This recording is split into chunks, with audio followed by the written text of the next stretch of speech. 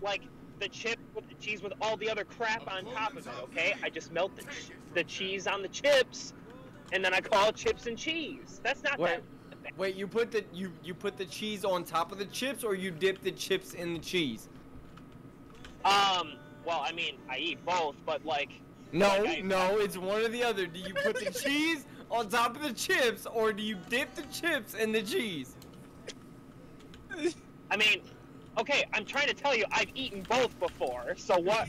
So one is nachos, and one is chips and dip.